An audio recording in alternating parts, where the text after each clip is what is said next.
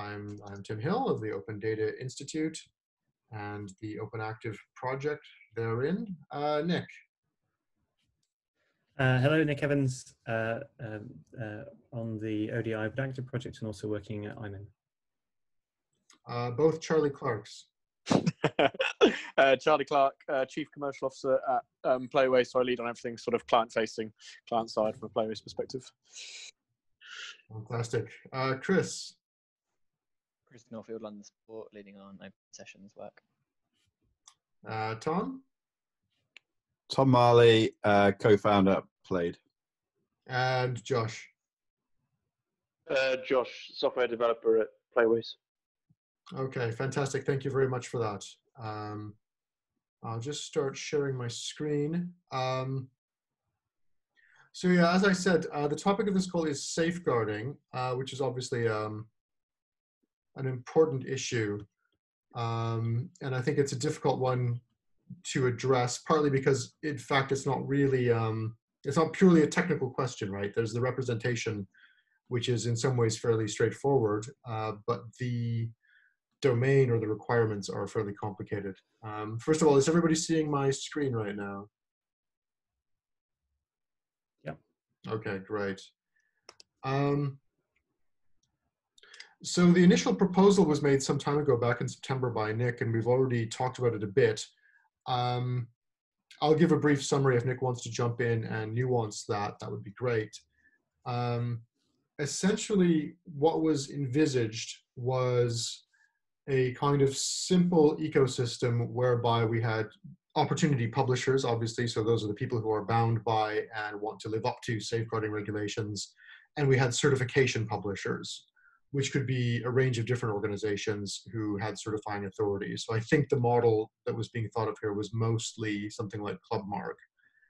And they would publish two kinds of document,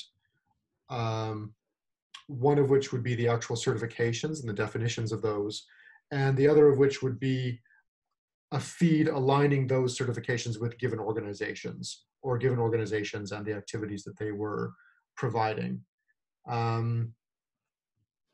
There was an additional nuance whereby embedded markup could be used to identify which organization a published page was coming from. So we had an ecosystem that was kind of two publishers of different kinds and two outputs on each of those. And there was, I think, some fairly fine-grained work about what the content of each of those representations was. Is there anything you'd like to add to that, Nick? Only the recent observation out of the back of some of the MCR work, and I guess it's a shame no one's representing that here, I don't think, but I think there's an interesting trend, which is that this work has been kind of discussed for a while, and the same requirements seem to kind of keep recurring in different forms, but it's the same requirements. So BBC Get Inspired, Change for Life, MCR, the Sport England, recent Sport England campaign for virtual, and I Will If You Will, a Berry, all examples where they had kind of said, we're going to have an authority which is going to vet activities, and that's going to be the way that we decide what's in or out of our service. And interestingly, more recently MCR, but I guess then following the trend of all the others, and then Sport England with virtual, one at a time, everyone seems to have decided that actually it's too expensive and resource intensive to do that process. And ClubMark's another example of that, where the ClubMark program didn't continue. So it's interesting because there seems to be an ambition across all the organizations named that they were to do that. But in every case, if they were doing it, they've stopped doing it. And if they were planning to do it, they've also changed their plan and they're now not doing it. Which is, yeah, so I don't know whether, yeah, I'm not sure. And it might be that your recent conversations with Sport England have shed some light on alternatives, but I don't know if the plan we previously had for this is actually as viable as it seemed to be, in terms of publishers don't seem to want to do this because that's not the way they're thinking about this now. And more recently with the virtual campaign, this new formal criteria met self-certification approach where people basically tick a box to say, I've checked and I'm happy and that's enough. And so that kind of self-certification seems to be more interesting. So, and I don't know where that's going, because obviously that's still early, and it's being kind of discussed at the moment with all the implementers for virtual. So yeah, so I think the proposal before was responding to requirements that may not be clear anymore, and I guess my thought following all of that was that to have a robust discussion that results in a new spec, it might be worth actually having those people that would implement such a spec, those publishers, involved in that discussion and committing to it, because I think that it seems like in all these cases we thought, well, if we can get a spec out, then that will enable these people to do what they're doing. But if ultimately no one's going to actually do it, then it doesn't seem almost worth even getting to the point of the spec stage, because the spec isn't the blocker here. It sounds like it's the logistics and the time to do the work. Nick, let me jump in there, because I've probably got, I don't know, probably might be speaking a little bit on behalf of others here as well, but my recent conversations with other active partnerships are suggestive that the requirement very much still stands. There's a concern out there, not wholly stopping people from onboarding onto the OpenActive program, but certainly being a area of concern around how open data is. By definition, it's open, but wanting some kind of vetting to know that the quality of what they're getting and more, not the quality, but the safeguards are in place to prevent any content reaching them. And that's purely a publisher concern. So that the general understanding here is that they're receiving quality data if they're picking up the data from IMIN, obviously from IMIN, and that's been well vetted and they know it's standardized, so that they're getting good quality. But whether it's safe is the big question, and the inability for them to have any kind of approval is a concern, not a barrier, but a snag, probably, as it's best defined as. But it's very much alive. So I've heard that from everyone who wants to use the data consistently. Totally. I mean, and people have been saying that, I think, since day one. How do we know that there's not going to be abuse in the system, etc.? I guess my question is on the other side. So absolute data users want this, but who is going to do the actual vetting from your discussions? Like, who's actually going to be going through every single instructor, checking the PDFs they send through of the certificates are valid, checking the CLB checks haven't been forged? Like, who's going to do that manual work? Because I guess that seems to be the gap. Have you had any information on that? The only we investigated this very lightly, and it wasn't me leading on it. I left it with my far more expert technology team. There's two things we looked at. One, physical. The challenges high, because you are not vetting the actual activity, and that's very difficult to do. Obviously, you've got all the precursors to quality checking and certifying, but again, hugely manual. We have given this more thought recently with the virtual piece. I don't know how far investigation got as to whether there was a solution out there. We considered looking for similar technology to what might be in place around browser use, whereby if you try and enter a site that the browser knows you need to be of a certain age for or similar, that it can put flags up about that. Whether there's any sort of better higher level tracking to know you're going to an unsafe place or similar, to be able to, when you're clicking a URL, sort of warn someone before they go into that space. We haven't found a solution on that yet, but that was our only sort of things that we could be doing, either on a publisher side or a aggregator side, looking to try and put some controls in place around what URLs people are using. So in that case, you would be the person going through that. It's obviously virtual is easier, because, like you say, you don't need to actually go to the sessions, or the checks maybe slightly easier. But would you be the person doing, or sorry, Playways as an organisation would be doing that kind of legwork to get the information? Feasibly, I mean, we've discussed it with Nish and the team to sort of are they but it wouldn't really make sense for us at data source to do that, because then we'd be the only ones checking. Although that's good, it's obviously a small volume of the larger percentage of data. So if it can be done at aggregation point, that means it's standard for everybody, and benefiting from that, and all data is checked. But whether it's even possible is another matter. So yeah, good if we can do it, but we only then touch data that's in Playways. So not a full jumping solution. from a similar point of open sessions, I haven't seen any way that we could be checking everyone who's registering. Even looking at stuff like Sport England's Club Mark, they seem to they stopped that officially, and I know it continues for some sports, but even that process that was run nationally has stopped. I can't see us as open sessions having the kind of resources to be checking insurance and CRBs at that point. So I would echo the issue. I don't know who and where that checking could take place. Is there a different model to look at this by? If the vetting is too difficult, which I think is, from everything we're looking at it from a completely naive point of view, maybe made easier with virtual, but still very challenging, would we be better to be looking at an implementation that considers the power of the review versus the power of the block? So taking a TripAdvisor model and suggesting that people can rate a session and rate a provider that can be standardized as a way to then sort of, if your ratings sit below a certain percentage, we're going to stop promoting your activity, because that's then getting the flag from the user, albeit the initial risk is still posed, but medium to long term we can mitigate against that.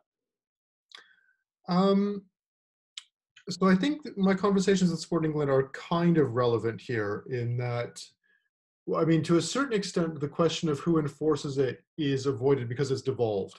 So in the case of NGBs, right, the idea is typically, although it'll vary from NGB to NGB, that each club is responsible for implementing safeguarding measures, and what safeguarding measures are considered appropriate is defined by the NGB. And the NGB is responsible for auditing to make sure that those measures are appropriately in place. And those measures are not really aimed at checking that everything is safe. It's making sure that there's a process in place in case there's a breach. So making sure that there are some named individuals who are responsible for ensuring that safeguarding within the organization is protected. Defined policy statements about how safeguarding is handled and that kind of thing. Making sure that everybody's gone through appropriate training and that kind of stuff. And there will be an annual review process for that. So responsibility really lies with the individual organizations. And if the organization wants to claim that it's affiliated with the NGB, it has to demonstrate to the NGB that it's met those standards. So it is kind of it's not quite bottom up, but it's kind of like a middle level down kind of way of enforcing this. Even there, however, there is a concern that this is actually pretty heavyweight, that if you're a sport that's big enough to have an NGB, or that considers it, or you're running a class that considers itself large enough to affiliate, then you've probably got the resources for this. But if you're, say, a long-tailed yoga provider or something like that, you probably don't have those kinds of mechanisms in place. So there is a project underway for Sport England to look at more lightweight kind of mechanisms for safeguarding. And again, it's about making sure that people are aware of safeguarding requirements and demonstrate that they have a policy in place and that kind of thing. You know, much more than it's about doing, you know, double checking everybody's criminal background checks and that kind of thing. So it is a lighter touch, more documentation heavy kind of approach, I think, than was envisaged the first time around. Yeah, Tim, building on that, I don't know whether it's relevant or useful. It may prove not to be. It's flagged something in my mind really in this discussion that we obviously do a lot of work with British University's College of Sport, who sit outside the open data landscape. Their delivery would not usually, albeit they are looking at engaging in virtual open data, wouldn't usually sit in this landscape. But completely outside of us then, they have a challenge over the fact that their demographic is student-based. As an NGB themselves for higher education sport, the risks around initiations and student experience of sport being coupled with sort of student behaviour at university. This has been so it's been around for 18 months, 2 years, albeit they've been looking at it sharply for that period. It's been around since the dawn of probably student sport. They have spent a long time pulling together sort of policies, processes around how people can report an issue. So in this case, sort of similarly, report a breach, and the processes to how that gets handled. Much of the time, reports come to them, and if it's related to a specific institution, let's say a university, that report would be passed back to that university concerned, and they are mandated to follow certain processes to work out what's happened and the following sort of response to that, and depending on the severity, that can come back to be managed and governed by bucks. So in the same sense, I can see a sort of breach and reporting process potentially being possible, and that being fed back to an NGB if indeed it was concerned a specific sport and provider, and the NGB needed to handle that. So I don't know who would do the first component. Maybe that's a Sporting England role, but perhaps there's relevance there, and we could probably learn something from bucks in terms of the process they went through to establish that and the challenges, etc. Yeah, with the overall idea that, yes, you're defining a deterrent so that, yeah, you're aware that you're going to be prosecuted and that people are alert to these things, rather than that you're kind of preemptively making sure there's no risk whatsoever. Yeah, that's much lower resource intensive, isn't it? So that makes a lot of sense. Yeah. Yeah, okay, so I think those would be useful conversations to have. Probably via Sport England, because yeah, it's more than just a technical issue. But I guess the question now is, can we flesh out some kind of technical structure that is flexible enough to encompass this kind of option? I have made a stab at this. So I'm just going to summarize the feedback we had from on the previous proposal, and how I've tried to cope with that, given also the shift in requirements, or maybe the clarification about requirements in the last couple of months. So one piece of feedback we had, I believe came from Chris actually, was that it's one thing to say that people need to have certain qualifications in order to teach or to engage in an authority role. But a lot of the time, long tail providers won't actually know what those qualifications are or how to acquire them. So we need to represent that somehow. One piece of feedback we got from Izzy was that we were kind of conflating safeguarding with qualifications more generally. So we were, we were both dealing with kind of legal questions about ensuring that no laws were being broken or no exploitation was taking place with, is such and such a person able to, instruct in wall climbing or something like that. I think the third point we've already dealt with. Existing safeguarding frameworks, we weren't really engaging with. I think we'd envisaged a very general use case that maybe didn't answer the scene on the ground. As Nick said, I think there was a kind of presupposition that there was some sort of authorizing body that was publishing these certifications and was prepared to enforce them and audit them in a fairly rigorous way, and that this would be like quite a high-level organization.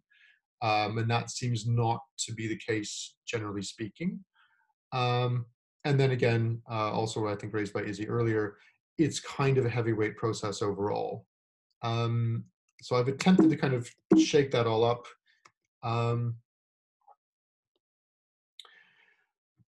So the latest proposal, which is just attached to the same thread, is, first of all, let's scope this right down to safeguarding and then see if we can generalize, because I think it is the case that if we address safeguarding well, something similar to that will deal well with qualifications for teaching as well.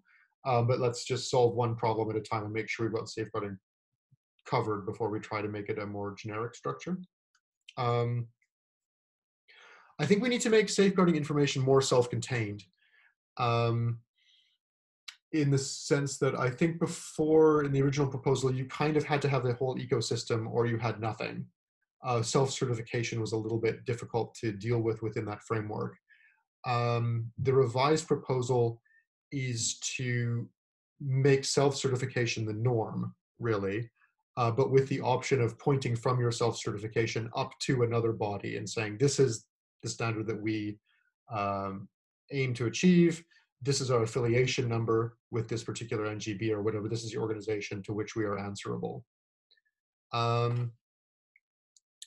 Another difference is that it was one thing that arose on the previous call about this was how often audits were done. How often was certification information going to be changing? And I don't think we've really had an answer to that. And we went with the idea that it might change quite quickly, and that, say, certification might be removed very suddenly from an organization if a breach were found, for instance. And it would be imperative to make sure that all records were updated as quickly as possible, given that change in status. I think in reality, it's like an annual review process at best, really, just because of the overheads of auditing. And even in the case that there was a safeguarding issue, that wouldn't necessarily invalidate the safeguarding certification as long as the processes were being followed to follow up on that alleged breach. There would have to be further investigation into that, but it's not necessarily the case that you would be yanking everything right away. And then the final point is that there was a mechanism in there for trust networks in the original proposal. So the idea would be that you could say, as a certifying body, well, we also trust certifications issued by this other body and take those as equivalent. That's been dropped from the latest proposal, not because it's a bad idea, but just because I was sort of aiming at simplicity here. And that seemed like one of the more difficult areas. And I think we need more evidence that that's a requirement. Although again, Nick might be better informed here. No, I think you're right. I think if we're going bottom up now, and there's no overarching providers as the previous organisations were that haven't kind of gone forward with that. Yeah, I think it makes sense to drop that until someone mentions it. Yeah. Okay. Yeah, it was a nice proposal, and it kind of did all the things. So I have this like feeling like it might be a question of like paring back to this minimum and then building out until it looks a lot like the the original proposal was. But what I'll do then is I'll just go to the proposal that I made, I'm afraid rather late yesterday. So I'd be surprised if anybody had had a chance to review it in any detail. So taking it from the top, my analysis was that we had sort of 6 kinds of pieces of information that need to be communicated. The first is information provided by the activity provider about what they do for safeguarding. So this would be something like, who the safety officer is, who the public engagement officer is, what their policy is, and so on and so forth. I reckon it sounds a bit R2D2-ish. Yeah, I'm back with you. I'm not too sure what happened there. There's a sudden total drop. What was the last thing anyone heard? It sounded a bit like Oh, okay, yeah. Yeah, that wasn't what I was trying to convey. Okay, so anyway, kinds of information. Safeguarding activities undertaken by the provider. Codes. What good safeguarding is. Assertions that an organization meets those codes. Assertions about whether other organizations are trustworthy. Assertions that information has been published by a given organization. So saying, yeah, we're the ones publishing this data. And then information about how to attain accreditation and safeguarding standards. How to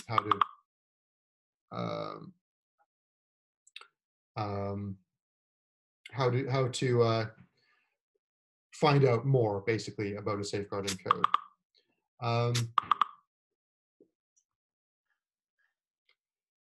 So those are the 6 pieces of information. The ecosystem is opportunity publishers and certification publishers. So anyway, with that kind of analysis of the previous proposal, as discussed, I sort of thought dropping the point 4 about regarding trustworthiness of other organizations, about building a network, is out of scope for the moment. So there's a much more simplified kind of data structure here, which consists basically, it's probably easiest to go by example here. consists basically, if you're self-certifying, of just some information about what you're doing for safeguarding. And I just sort of made up these terms. I did a little bit of Googling around schema.org and couldn't find anything that answered exactly to a lot of needs.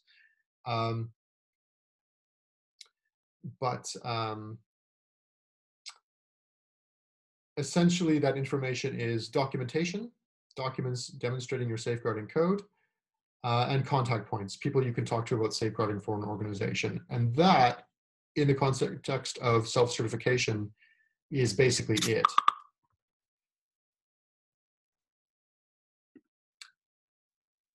If there is a third party certifying your safeguarding practice, so if there is, say, an NGB or something that does undertake audits, everything stays the same, except that you create a kind of rich pointer to that organization saying, here's the standards that we meet up to, here's responsible for auditing us, etc.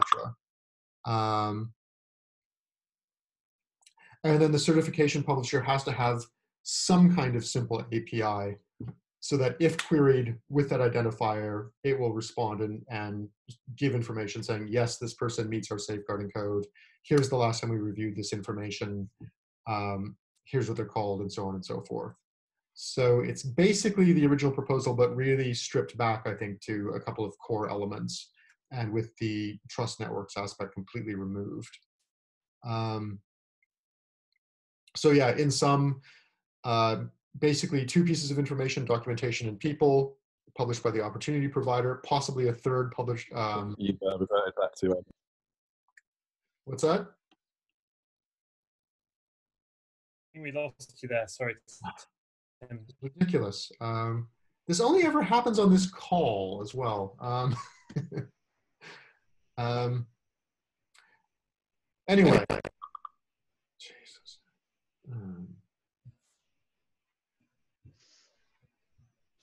Okay. You say it's about referring in it's 2 directions. You've got to, there's an API that is available on the certification publisher that can be called, and that is what's used to check, to confirm the certification. That's right. And I haven't really specified what that API looks like. It's really just, I've just given a JSON object there, which is, yeah, what basically just indicates the information you'd have to convey. But it's not very fleshed out there. So I'm sure other people will have thoughts to contribute there. Questions that came to my mind as I was drafting it fairly quickly. Security, what kind of security does there have to be, if any? Generalization, so given that the scope was narrowed, how applicable is this model to other kinds of qualification? Schema.org modeling, like I said, I kind of dived around a bit in schema.org looking for things that would help model this. I didn't find too much. I might have even used too much schema.org stuff. Like digital document seems like a kind of complex object maybe for what we're trying to do, but it seemed to fit the bill most closely. And then what would the guidance be for implementers? So with those questions in mind, I guess I'm just interested in hearing initial feedback anybody might have on the general shape of the specification as it stands, or the proposal as it stands right now.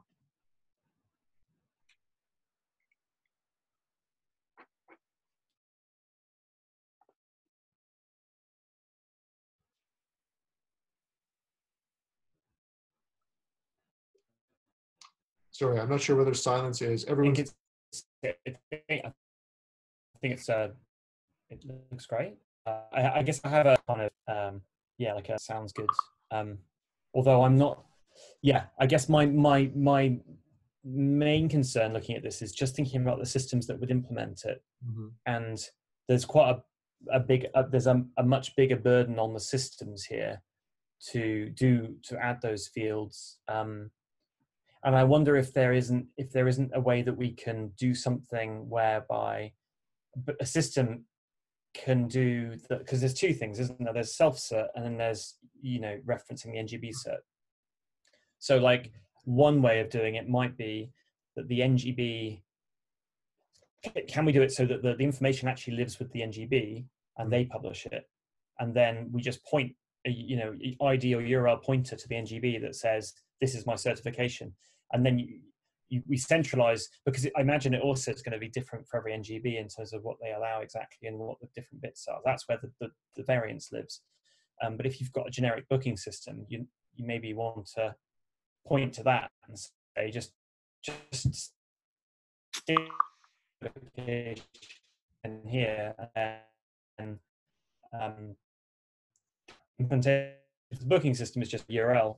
Essentially, it's just an idea. Yeah, can I just jump in and ask a stupid question, which is, could you actually explain all the stuff you just said, but from, say, the booking point of view, what would we be implementing? So I understand there was the bit around contact point, but just a really kind of basic summary. How might we implement the current proposal? So yeah, I think most of the burden does end up being on the data consumer. Yeah, because there's always going to be some variation at the individual publisher level, I think, because there have to be contact names associated with the lowest level of the organization, right? The contact point is not going to be the NGB ever. It'll be the particular club.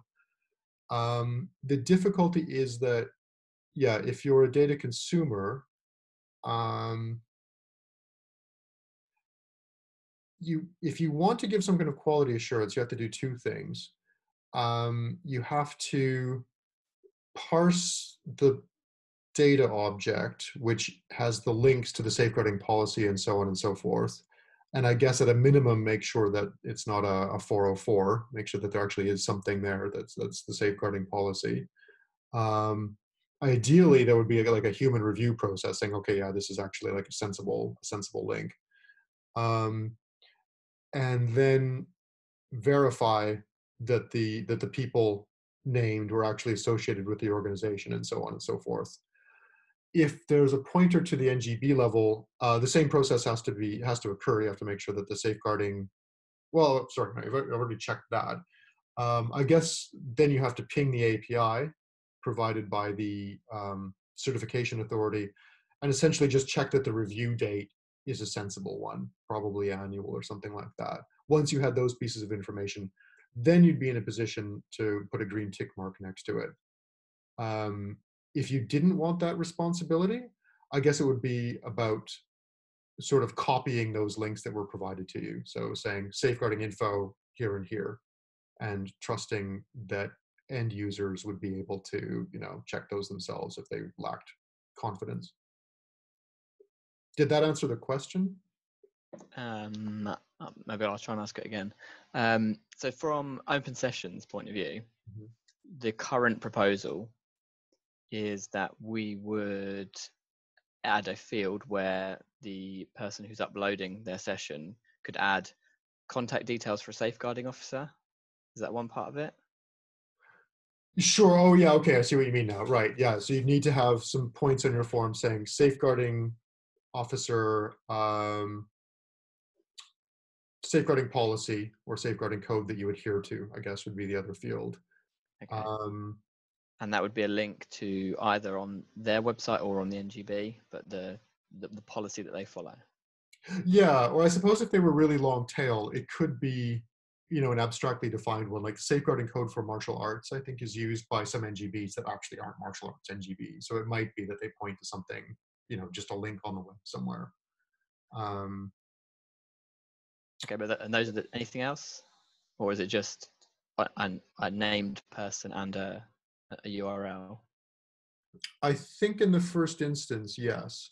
And they're basically saying, here is the information that we complete safeguarding. Yeah. And then here's the two checkpoints, basically. Yeah. Yeah. That's not for third-party cert, right? That's just for... That would be self-certification. Just for self-cert, right? So there's more to do for the third-party version. Yeah, I think for the third-party version, you'd need the URL of the organization plus for an NGB, it would be called the affiliation code, but yeah, some kind of ID that the organization could verify your affiliation with. Yeah. Well, and a bit more than that at the moment, because the booking system has to somehow know what web API for the various affiliations is. Yeah. So you would have to have I guess you'd need to have an index file of those somewhere that all the booking systems could use, so they knew all the endpoints or all the booking systems may maintain that information. Yeah, or the onus could be on the provider, I suppose, to have that URL. Yeah, but yeah, there's some kind of burden there of how you find that information. Yeah. My just jumping in there, I'm really conflicted here, just to give my sort of user hat on, in that the importance of what we're talking about is obviously completely fully up there.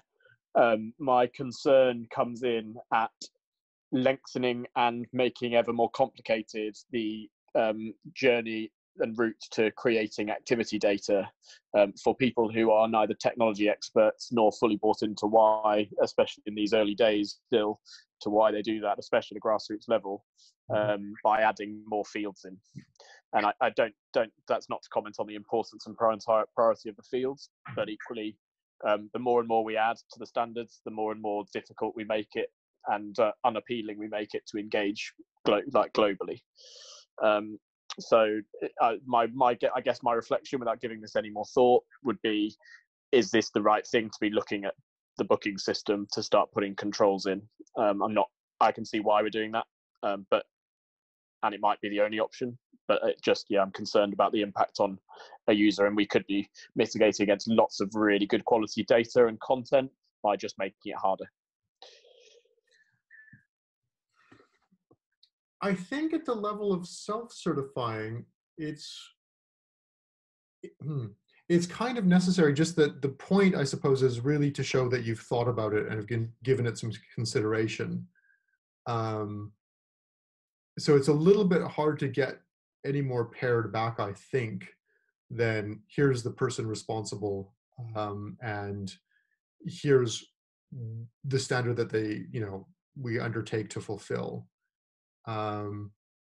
Once you start getting to third-party certification, I can start seeing how that becomes onerous.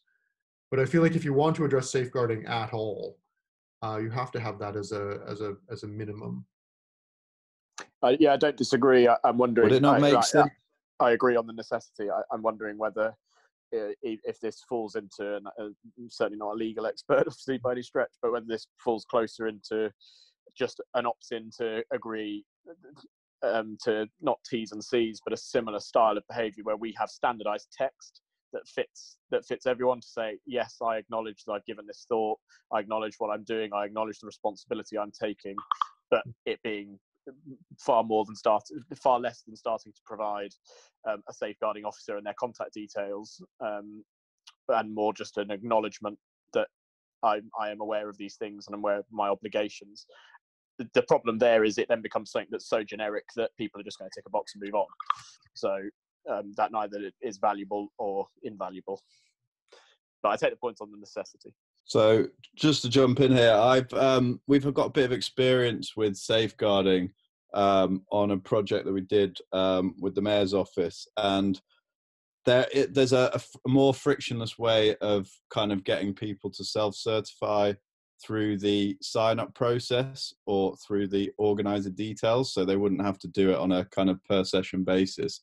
You could kind of have some assurance that once they kind of set up their account, they are kind of opt in or out of a safe, saying that they've kind of thought about and adhere to safeguarding measures, and then you can kind of affirm that that's the case across all their sessions.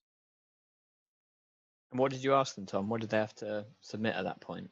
So it was a bit different to this, but they needed a certificate which the publisher went through, but there was more checkboxes on the sign up that kind of allowed people to give thought to the various different things, and it's a frictionless process.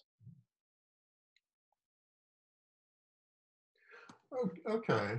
So there may be a few different angles in which you can kind of agree which are the components of safeguarding, which will kind of ensure that you've got a tick, as it may be. And it could be ensure that you hold this insurance, or ensure that your activities are suitable for this age range, or whatever they may be. And then they just tick on sign up. and it links to further information for that publisher to kind of correlate it against the various NGB. So maybe there's a library of NGB safeguarding measures that they can easily link to and then kind of self-certify like that. My only initial thoughts, that makes a lot of sense, Tom. My initial thoughts would be, are there going to be systems out there where that model just doesn't quite fit? So from a Playways perspective, and I think this goes all the way up to even a leisure centre operator, who obviously don't use our system or any of ours on the call, that like you can be given the permission to create activity through after or at any point after your own registration, and we certainly wouldn't want to ask every single user of our system to acknowledge that. It wouldn't be suitable for a participant. And you can become an administrator who can create just simply by someone making you an administrator, ticking a toggle. So it's not that necessarily them being able to opt in at that stage. I mean, there are things we could probably put in controls next time they log in. They need to confirm these things because they've been given that permission, but it gets quite complex. I guess at a leisure centre level, are they going to know, is every user of their system going to be suitably going to be asked that question, and are they going to be a creator of content, etc.? And are we asking people where it's not relevant to, etc.? I just wonder if I can see how it could fit in a smaller specific landscape, but I'm nervous it wouldn't fit everywhere. Yeah, I would the kind of head operators where it will become a bit more complicated. I'm more thinking of it from a tail perspective, but kind of the bigger operators by nature kind of have those assurances in place anyway, and I guess the conversation is more about validating the tail, so I guess it wouldn't be as much of a barrier maybe. Because could there be a combination of self-certification and kind of whitelisting? So for example, we know that GLL, all of their activities that they provide adhere to GLL's policies, and by doing that, we've got a high amount of the total amount of data that has been safeguarded and approved, and we can assign a tick or certification next to it. And then for the tail operators that use systems like Open Sessions, Playways, then we get them to self-certify. That's a really good point, because the requirements for GLL, so you could do that at the organization level in both cases, but the requirements for GLL self-certifying would be probably quite different. So for example, the contact point for GLL wouldn't probably be one for all sites, I guess. I don't know. They might have a general mailbox, but maybe they don't have a phone number. So it would be like an organizational self-certification, which would be a lot more easy in practice to get with the bigger operators, because they kind of already have those processes in place, right? And then the tail one self-certify. Well, I think in both cases, there's just the self-certifies, aren't there? Certifications, aren't there? It's just that you're. Yeah. Yeah, but it's not on a session basis. It's on an organisation basis. Yeah. I think it could be organizer in both cases. So I guess organizers are big and small. Yeah. Just at a high level, I immediately like the sound of that. It sounds like something where a workflow could be created by somebody that is the workflow that you need to go through to manage your certification, and probably provide some evidence. I don't know how that would get managed, if that's just building on that idea, but there's a way that even at a grassroots level, people could certify themselves, Twitter blue tick level, and an easy way for us to manage the data of going yes or no, this person is certified, this person isn't, against a single API endpoint. So there sounds like there could be a beautiful simplicity to that, and it's aligned with other platforms, other use cases, completely outside our remit. Yeah, I guess it plays with like say for example what Change for Life are doing. They have a whitelist of approved organisations, which would be akin to the bigger guys, and what they want to do is promote kind of smaller organisations, but there's no mechanism in place for them to understand that they've been safeguarded. So in that use case, that solution could work well. I feel like probably the important thing here is talking to the Change for Lives, talking to the data users to see, because it sounds like it makes sense in terms of the data we're talking about publishing, but the question of, I guess, whether it's sufficient, and then maybe there's even you know, second or third question is you know, what's the technical mechanism? Because you can see there's definitely a whole bunch of stuff we can do about like the conversations about the best way of making this possible with minimum work for each system. But I guess however we manage to get that information published, whoever does it, if we do all of that and Change for Life still say, well, no, it's not good enough that we just know the contact details, because actually we need to know that someone's looked at them, otherwise we can't use the data, then I guess that's kind of what we need, isn't it? Yeah. I'm slightly lost here in the sense that it feels to me like these are implementation questions more than standards questions. Like I'm not clear on what changes in the standard as proposed, given the desire to create more usable workflows within systems. I think the highlighted thing was that this is probably an organizer level rather than event level. Right.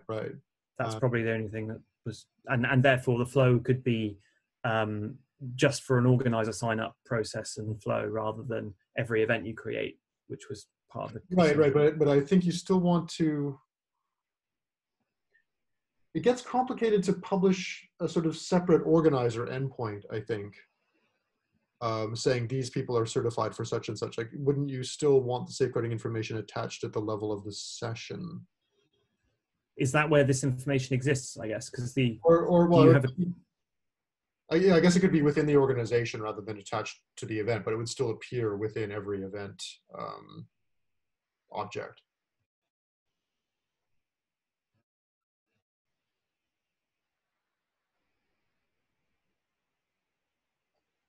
I feel like either everyone's thinking or I've dropped out Okay. You are against it. Yeah. I actually do as well, so I'm going to have to drop as well. We'll let him know when you come back that he disappears. Bye, guys. Okay, thanks a lot. Very frustrating, isn't it? Sorry, Tim, that connection issue.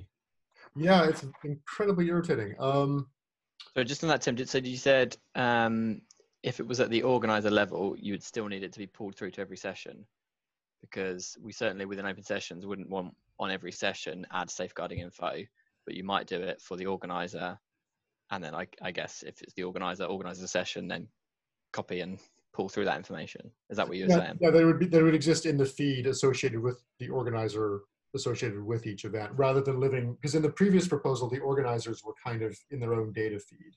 Yeah. And I think that complicates matters. But so that's more the technical implementation, isn't it? I feel like there's probably quite a lot we could talk about in terms of the optimization of the technical stuff there. But yeah, if it's an organizer level in user interface, I guess that's the first thing, isn't it? Yeah. Okay. Okay, thank you all. Yeah, we are at the top of the hour and we started a bit late. I guess the next step is indeed to talk to people like Change for Life, and also more talking to booking systems about what they would find feasible to do. So I'll make a note of that on the end of the issue, and I suspect we will address this again in future. Okay, thanks for